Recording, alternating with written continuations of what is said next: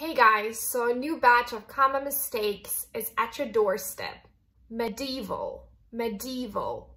Alibi, alibi.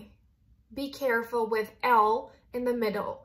It doesn't get softened. It's not alibi, it's alibi, alibi.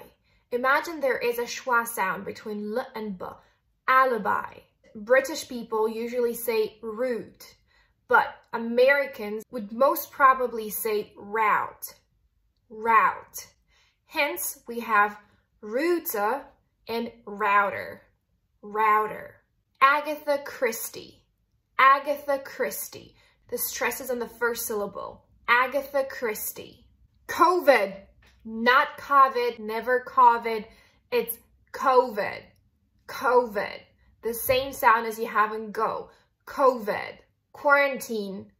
Qu or teen. Quarantine. Not quarantine, not quarantine, not quarantine. Quarantine. Quarantine. Maria Sharapova. In English, her name is pronounced differently. The stress is on the third syllable in her last name. Maria Sharapova. Eureka. Eureka. In a stressed second syllable, we have a long E sound as in tree.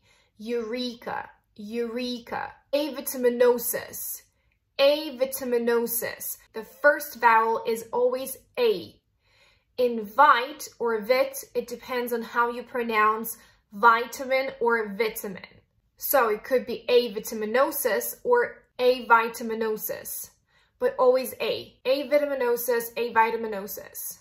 Acronym, acronym.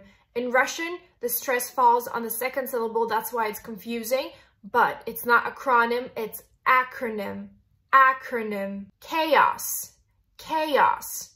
First, we start this word with the K sound, and then we have a diphthong A, followed by a linking Y sound and an open A sound. Chaos, chaos.